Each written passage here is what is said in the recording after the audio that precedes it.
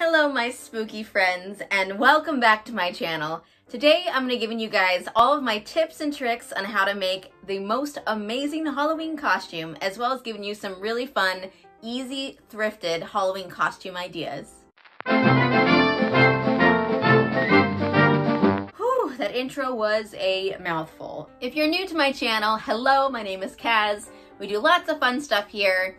DIYs, mask making, Disney stuff, thrifting hauls, all those good things. So if you're interested in any of that or kind of like fun creative stuff, please go ahead and hit that subscribe button so you don't miss any of my next videos. But yes, today I'm going to be giving you guys all of my tips and tricks how to create the best possible Halloween costume. I'm so excited. You know, this has been a highly requested video. People have been asking me to kind of break down a lot of different Halloween costumes. So I figured it would be a good idea to both break down some costumes for you guys to kind of identify certain pieces, how I would personally put it together, but also I want to kind of go through the things that I look for in creating a good Halloween costume, what I think makes a good idea for a Halloween costume, and also just kind of some of the tricks that I've learned in order to make sure that the costume looks really good. So without further ado, let's get into this video with my handy dandy notebook. Blue's Clues, a simpler time. Halloween costume tip number 1. When you are first deciding what it is that you want to be for Halloween, you'll notice that there are some years where people are kind of always the same thing. I'm looking at you, Harley Quinn. I'm looking at you. And why is that? Well, it's because that costume is in the forefront of everyone's mind because a movie came out, or it's, you know, an anniversary of something. Hocus Pocus is like super big right now, even though this movie came out a bajillion years ago, but it's very much a classic Halloween film. So when there are costumes that people are doing over and over again, it's not my favorite thing to do because you're not gonna stand out. I love a unique, smart, sometimes funny, you know, cool Halloween costume. So my number 1 tip is that you should look to things from the past, not things that are recently out. Like if you think a couple years ago, everyone was Stranger Things for Halloween. Everyone was 11. Like, yes, it's an awesome costume, but it's not really that interesting if everyone is doing it. Does that make sense? So you can look back as far as your childhood because you'll see, and this is something that I've really begun to understand with the type of content that I create, is when you touch people in this like deep place that they didn't know they still had memories from, things from our childhood, like that stuff is what really brings joy to people. So I suggest going back to some of your favorite movies from whenever it was that you were in your youth, 8 years old and up. So for me, you know, when I did Holes on TikTok, it had a huge response because for some reason, that film just like stuck in the consciousness of everyone who's like 25 to 30 years old. You know, like that was a film that we watched when we were young and the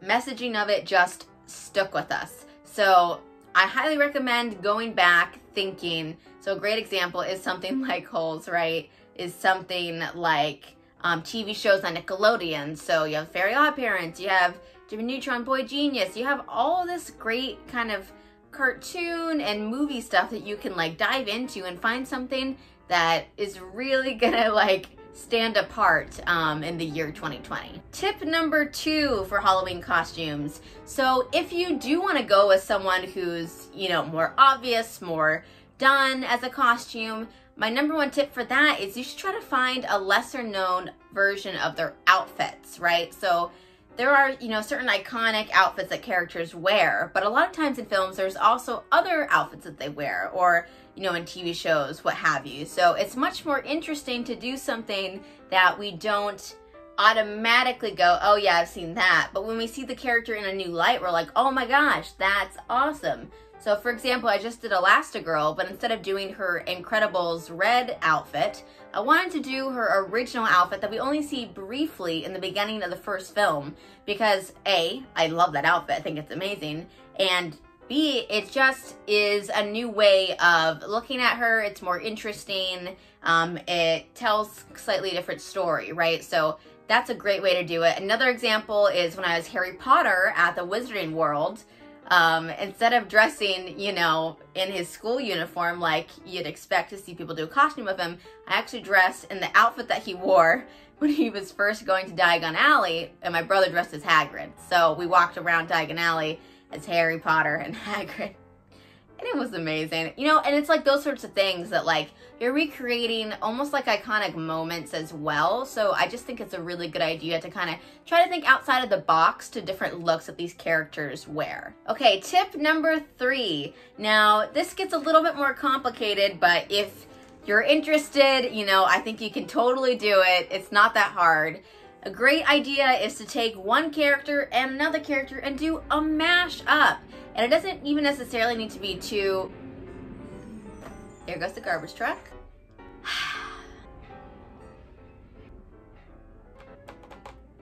Where was I? Yes, mashups. So what you can do is take one character and either another character or another movie or place or idea and kind of put them together to create this new costume, right? An example of this is when I took Ariel and reimagined her as Rose from Titanic. And I had this pink dress that was very reminiscent of Rose's dress, but I thought it was the exact same color as Ariel's pink dress. And I just kind of merged the two together. Did a little Photoshop, imagining Prince Eric and the clouds. You know, and people really resonated with that because when you're taking something that we've seen a million times and giving it a twist, it makes it new to us again. And so it just has more of a punch and it's super awesome. Like I said, this is definitely a more complex idea. There's no pressure to do this, but if you want to kind of try to create something new and truly unique, this is a great way to do that while still utilizing pretty iconic characters. So another example is taking Disney characters and sorting them into Hogwarts houses, right? We're taking one thing and putting it together with another giant pop culture thing. And that just makes people happy because they like to see things that they love being put together. Tip number 4. Okay, this one is for the brave of heart, but do ridiculous things. I cannot stress this enough. When you do something ridiculous, it just is always awesome. It just is. You can't go wrong. It is just the commitment, the bravery, it just makes people happy. And I know a lot of people like probably don't want to look stupid, but if you are okay looking stupid, this is gonna be, you have so many opportunities to create amazing costumes that people will remember for a long time. I just did Marty Wolf from Big Fat Liar and I painted myself blue. I put on a hat, I painted, you know, bright orange facial hair. And was this my most attractive look? Yes. No, of course not. I look ridiculous, but it was awesome because I committed fully to it and I looked ridiculous. So if you can be okay looking ridiculous, you have so many options, you know, you can pick basically from anything and it's gonna be great because it's all about you, you know, owning it. And those are my favorite costumes, the ones that are just completely ridiculous but bring so much happiness to those who see them. Okay, so now we're gonna kind of transition from how to pick the best costume for yourself to just basically tips for putting together these costumes. So number 1, thrifted or put together pieces is always gonna look better than a costume that you buy in a bag at Party City or Spirit Halloween. No shade to them, they provide a service, like they're okay for props. I have bought certain things there. But it just is crazy that they charge $80 for some sheer fabric that like looks like trash.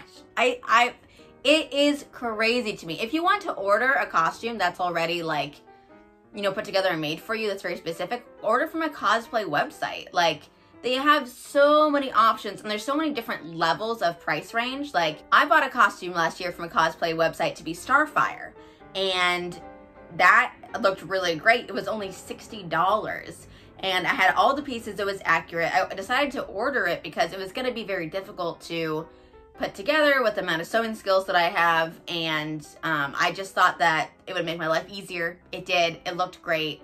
And so that's my offer to you, is you should go to a cosplay website. I'm going to list a couple in the description that are really good.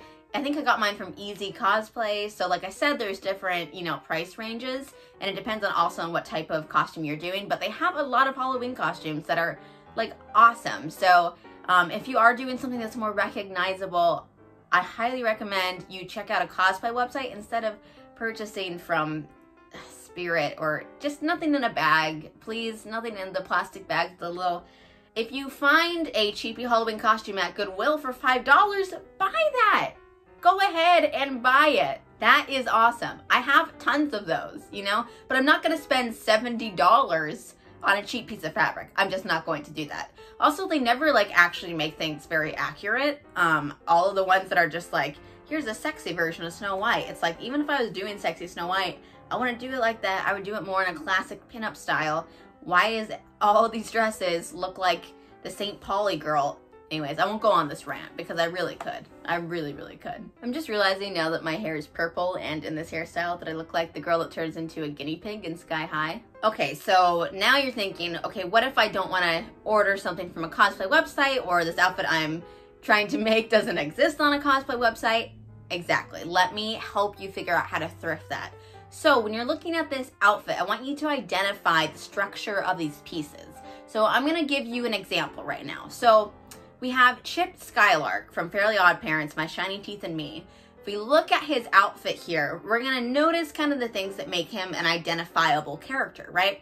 So he's got a red beanie. We can even see the shape of it, how it has that little fold up at the top. We see he's got the goatee and the spiky black hair.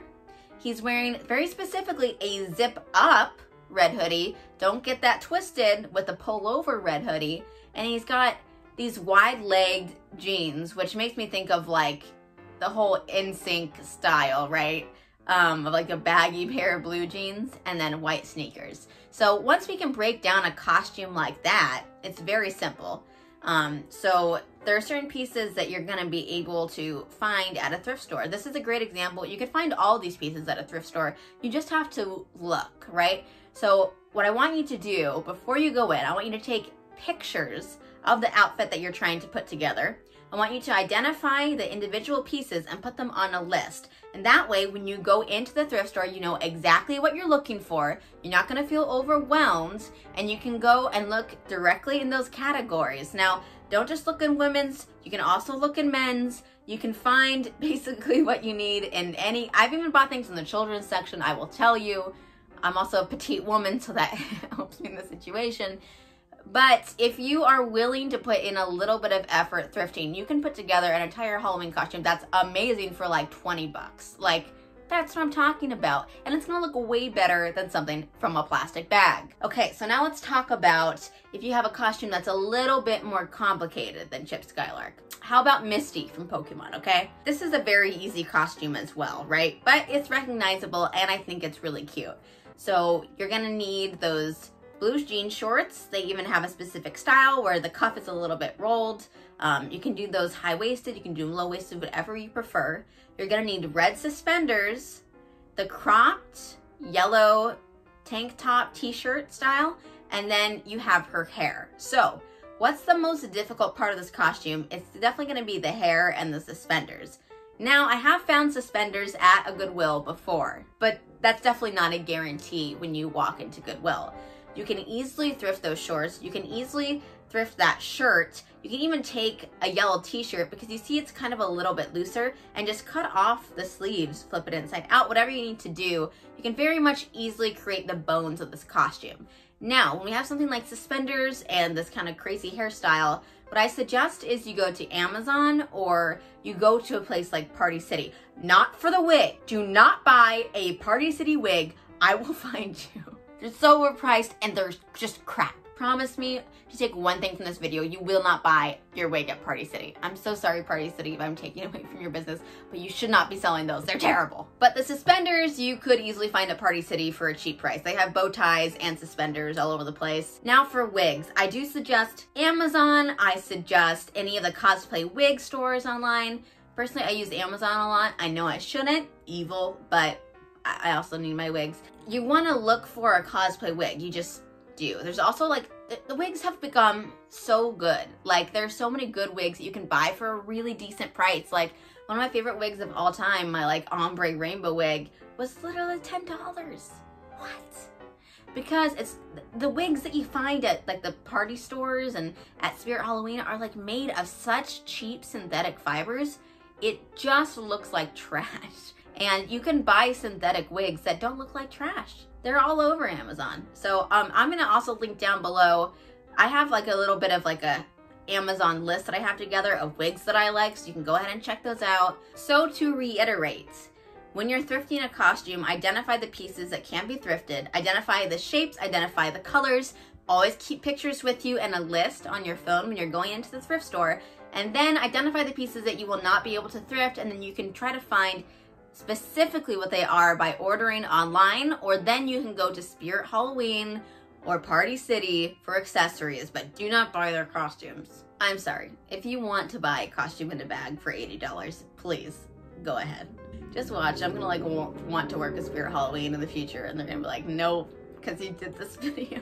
I like Spirit Halloween. I just spent a bunch of money there, you saw me. Okay, so I actually have a couple of costumes that people requested that I break down. So I'm gonna go ahead and get into that, as well as give you guys a bunch of other costume ideas as well. So first off, we're gonna start with Trixie Tang from the Fairly OddParents, which is so cute. So Janelle wants to do this for Halloween, and it's so funny because Trixie was actually originally on my 31 Days of Halloween Costumes list. I've actually done her before in more of like a kind of bound way in my Fairly OddParents TikTok, but she has a really cute, really simple costume that is gonna look amazing. And again, it's a great choice because you're referencing a TV show that we all watched when we were kids. So it hits people in a very nostalgic spot, and I think it's gonna be great and totally recognizable. It's even better if you have someone to be your Timmy Turner, or her best friend Veronica is super cute. So let's look at Trixie's outfit here. So if you want to, you can always put on a black wig. So again, if you don't want to wear wigs, I don't think you necessarily have to. I do think it steps up the costume and makes it more recognizable.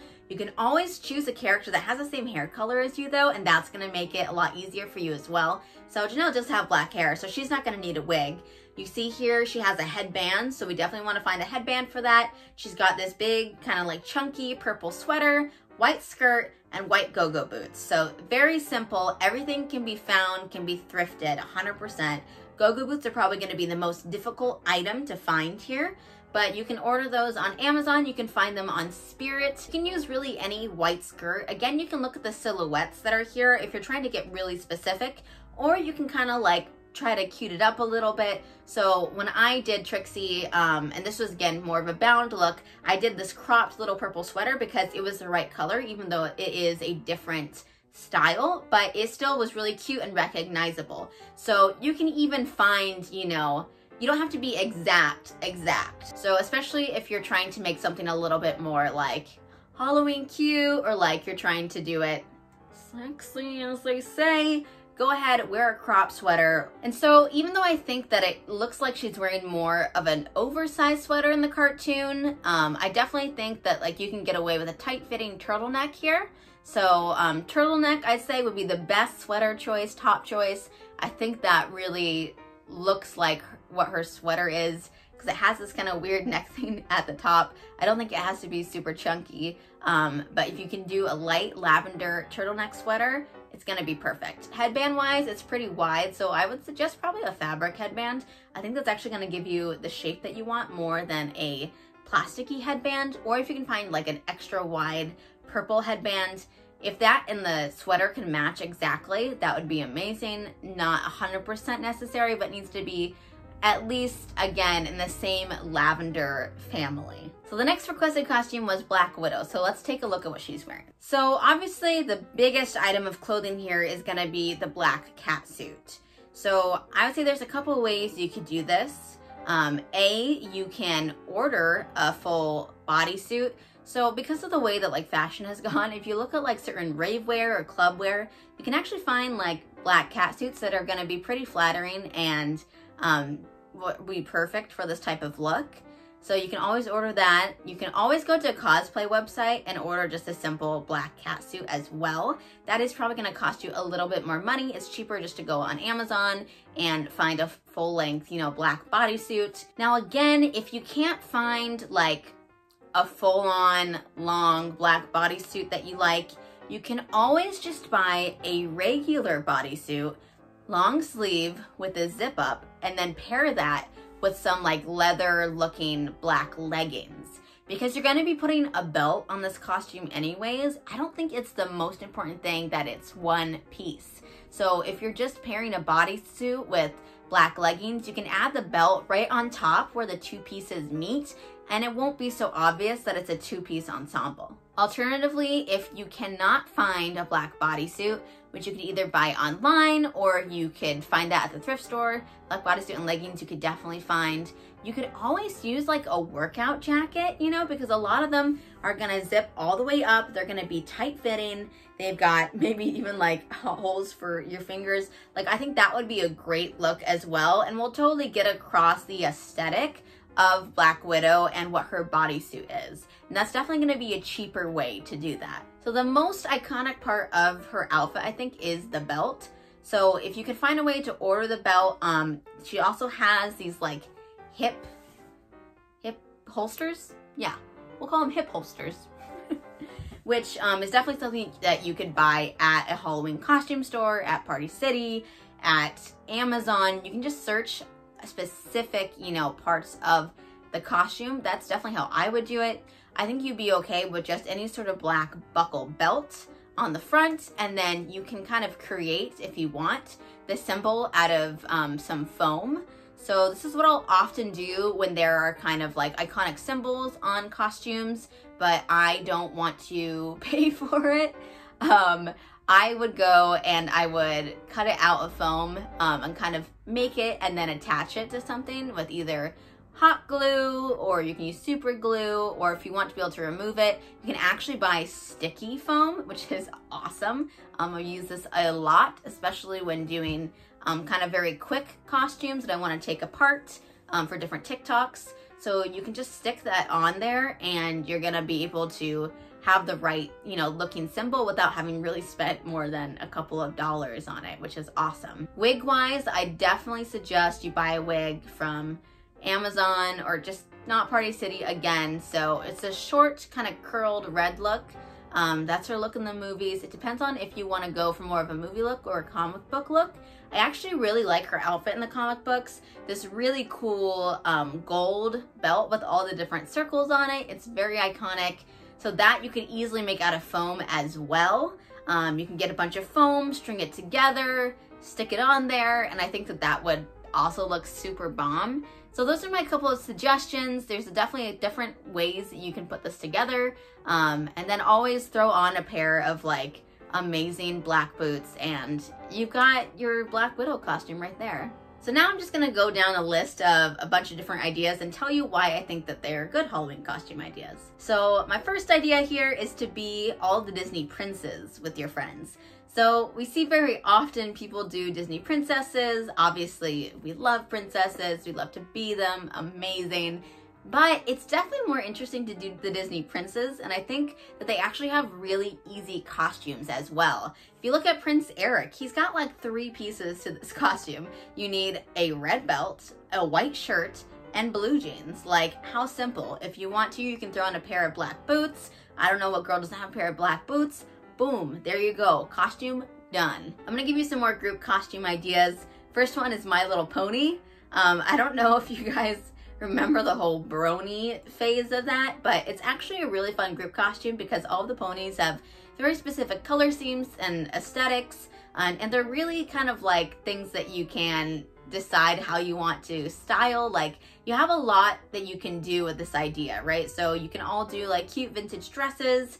I do highly recommend that you look at the symbol on the hip of every pony, identify it, and then add that to the costume. So if I was doing Rarity, I would do, well, I guess I have purple hair now, but her hair is a little bit more purple, so I probably would put on a purple wig.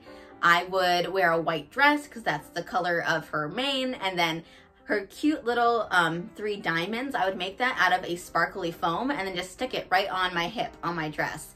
And I feel like this is a super fun costume that's actually really, really easy and you can be super creative with your group of friends. Next is Winx Club, which I'm obsessed with. I've been trying to get people to do this costume with me for years. I just don't have enough people willing to do it. Come on.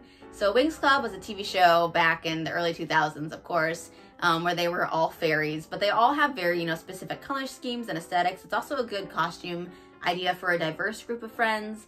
There's a lot of representation in that show, which is awesome. So I highly recommend that. All these costumes, I think that you can kind of put together through using like rave wear, because they wear a lot of like sparkly sequined things, shorts, and like it's very much got that early 2000s style while still being kind of like superhero-ish, which I think is super duper cool. Next is the Hex Girls from Scooby-Doo, which I am planning on doing this year, something that I wanted to do for a long time, but they're a great example of like iconic characters from an iconic series, but lesser thought about, lesser known, but still known enough that we know who they are, if that makes sense. Next, I mean, you probably already are thinking about this, but holes. So this got such a great response and it's so easy to do. All you need is an orange jumpsuit for Stanley, get a little curly wig going on, red hat, and a shovel. But for most of the characters, just identify kind of the items that make him recognizable, like X-Ray's got his glasses.